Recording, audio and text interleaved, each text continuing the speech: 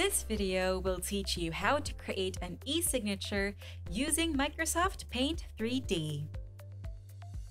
You can also create your e-signature using Paint 3D, a free application readily available and installed in your Windows 10 desktop.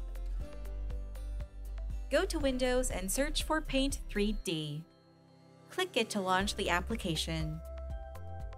Click on New. Under Brushes, you can select which tool you would like to use to create your e-signature. You can adjust the thickness and opacity of how it will be written.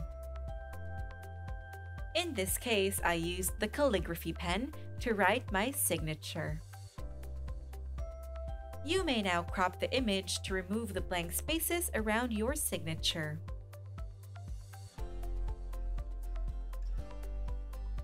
Click on Menu, then Save as Image.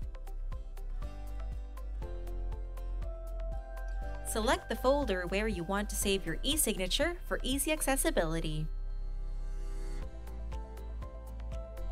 That's it! You can now use your e-signature.